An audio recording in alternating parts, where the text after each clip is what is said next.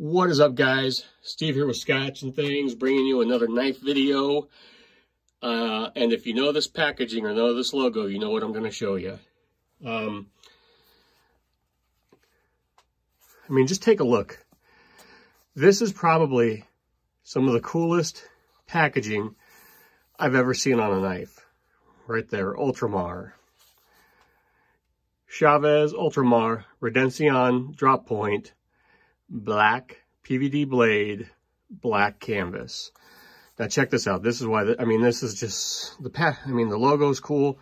The packaging is cool. I mean, just the amount of thought that was put into this. The showmanship. You know, this magnetic box lid. Just super cool. And then, ta-da! Look at that. You're going to love it or hate it. Let me put this box away. You're going to love it or hate it with that pocket clip. At first, I remember the first time I saw that, I thought, man, what? What kind of gas station knife is that? And then I kept seeing it. Kept seeing it in videos. People kept saying how great this knife was. Did my research. You know, did my research and found out, you know, like I said, I'm a knife guy who's not a knife expert. Don't come here looking for me to talk about what's the best steel, you know, hollow, stuff like that. I'm learning, and I'm a fan. I think if you're a dude, you know, you've had pocket knives your whole life. For me, it was one of those old timer knives that was so dull. I think a butter knife was sharper that I got from my dad, and it was his, you know, he'd had it forever and it was just dull as crap. So he knew it was okay for me to play with, but that was my first knife, as a little kid. So the more and more I get into knives, like there's stuff like this, and stuff like this. Just a perfect EDC blade, and probably my favorite EDC knife, the Delica 4 by Spyderco. It just gets the job done. And then there's knives like this that just bring you pure pleasure to hold, and to flick, and to the action. I mean, they're just so smooth. I mean, it's just super smooth. And hear the, you know, listen to the sounds of this knife. It's just got satisfying sounds. It's chunky, it's heavy, it's built like a tank, it's real quality. And then there's that pocket clip.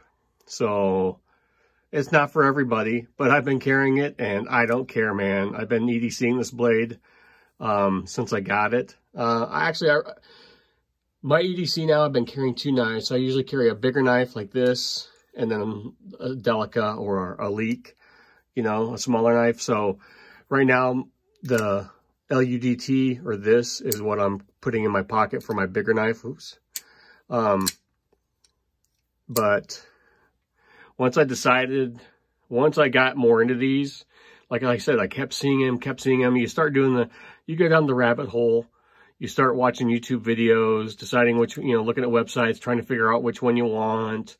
And then before you know it, you know, you're waiting in the mail for, you know, you're waiting for the mail every day for it to come. Like I said, that pocket clip is awesome. It's a take on his logo, which is really cool. And like I said, man, it's a skull. It's kind of gaudy, but it's not. People might, you know, if people don't know when they see it, they might think I'm some zombie hunter or something with some $5 gas station knife. But my God, that action on this knife is great. So let's get down to it. I got the black micarta inlay. And if you could see, now this is new. I haven't seen this. See this? He's got that skull key logo is on the black micarta. I don't know if that's something they're doing now newer, because all the videos I saw that had people that had the black micarta inlay, that logo wasn't on the micarta. Titanium construction. It's, you know, S35 S35, yeah, S35 VN steel. It's super sharp out of the box. When I got it, like I've been into buying flippers and stuff like that because that was easy for me. And I've never been able to flick stuff out with thumb studs very easily. Well, just have to toughen up my thumbs, I guess. And I saw how fast that was coming out online, like as I'm watching videos. It's just like that. I was like, oh my God, that's so cool. Got it on first flick. I'm like, and it wouldn't come out. It was like, My knife was super, people said like the action was super smooth out of the box. It was, but this thing was super tight out of the box. I didn't do anything with it. I just literally, the day I got it, I went to visit my parents, and that's like a 6-hour drive. So my thumb was completely raw, but the entire time in the truck on the way to see my parents, I was just flicking this thing. And I was there for like 4 or 5 days, and I'm just flicking this thing. And then on the ride home, I'm just flicking this thing. And this thing has just, with nothing but just breaking it in, become buttery smooth. Listen to that sound, just satisfying. Perfect centering. And for me, it's an awesome, I mean, it just feels great in the hand. You can see how it just fits in your hand. It's not like his customs. Those are huge knives this is a smaller version of his custom. It's made by Riot Knives in China, who is one of the premier, I guess, knife makers that's coming out of China. It's these guys and we, and a lot of guys say these guys take the cake over we. But some of the complaints on this knife were like hot spots, that the pocket clip or these areas back here were sharp and were digging into guys' hands and giving them hot spots. Well, these corners are all kind of sharp. You know, it's beveled here on the sides, but then if you look on the corners here, they're not. They're kind of pointy. Well, I don't know if those are just guys that were getting the knife and just reviewing it and not actually playing with it and carrying it around. But the more you play with this knife, the more you hold it, these sharp corners, they round off. They kind of smooth out, and it doesn't give me, I mean, I'm gripping down and it doesn't really give me any hot spots, and that's awesome. Yeah, those sharp corners have totally smoothed out for me. This blade is super sharp. I dig it, man. I dig this knife. You know, he's got his sweet logo right there. Other than his logo, there's no, and the steel marking right there, CPM S35VN, there's no, it doesn't say Chaves, it doesn't say Riot on here anywhere. It doesn't say Riot on the packaging. You'd never know. But look at this. I mean, with no effort, and it just drops shut. With no effort, this thing just springs out. And that's why, you know, this isn't like a tactical, this is a completely different knife than my LUDT automatic and from Microtech. And that's, man, I've got some favorite knives right now, and that's one of them, and so is this. But they're completely different, and they serve different purposes. I EDC both of them, and they cut things. You know, if kids were home sick, and I had this in my pocket the other day, and I'm making them lunch and threw a pizza in the oven, well, that's what I cut the plastic off with. Was, you know, I'm not afraid to use this thing, and you should use it. And if you go to Ramon's website, it's kind of, you know, there's a warranty, and he'll warranty defects, and then I think you might be able to send it in for sharpening or something. But it's like, he's like, hey man, there's no spa treatments on these knives. Use them, love them. Don't, you know, if you damage them, if it's your fault, hey, tough, send it in. We might be able to work something out. But if there's a defect in the knife or something like that, yeah, send it in. But he wants you to use this thing. This isn't supposed to be a safe queen. And it's a production knife. It shouldn't be. It's not one of his $1,000, $2,000 customs.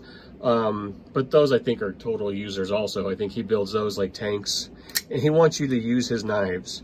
And I'm going to use it. You know, I'm not going to take it on the job site with me, but when I'm home, this thing is awesome. And man, people see that pocket clip and they ask about it, and it's a great conversation piece. This is one of my favorite knives. It's just so smooth. This right now, wait until I show you what else I've got, but right now this is the most I've ever spent on a knife. It was like $299. There's different versions. There's not a lot out right now. You have to go to, I got these from eknives.com. Great guys, man, great guy. I think it's, I can't remember his name right now, but him and his wife run this business, and I got this, and inside was a nice little note saying, you know, thank you for the order. There was a little Ziploc bag with a thing of M&Ms in there and a Band-Aid. That's hilarious, man. He sends you a Band-Aid because he knows you're gonna cut yourself. Because all knife guys do, because they just sit here and do this all day and play with their knife. Just super, you know, super great personal touch. That's why I said I think this might be a newer version, just because I hadn't seen them with that logo on the micarta. I think Blade HQ has some carbon fiber versions. Last time I checked, they didn't have any. He makes a flipper too, which was a first for him.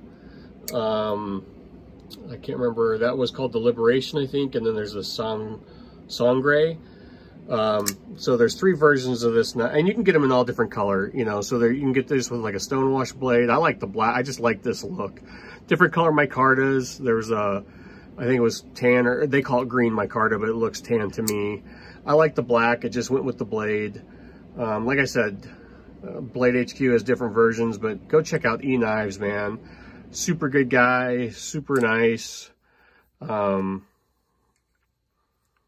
you know, those little touches are nice. You know, when you get a handwritten thank you with your knife and some candy and a Band-Aid, that's pretty cool. Let me know what you guys think of this knife. Would you carry it?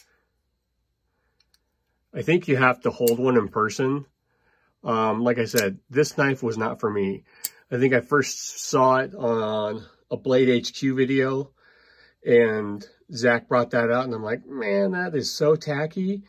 And it's one of those things you're like, you see it more and more and more, and then you're like, then you learn about the knife, and you learn about the knife maker, and man, I was totally down then. I had to have one.